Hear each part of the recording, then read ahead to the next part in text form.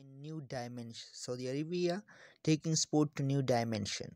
Notably, progress in Saudi Arabia's sports landscape, which has seen the kingdom hosting several mega events across various sports, has also impressed Cristiano Ronaldo, who has praised the country for taking sports to a whole new dimension.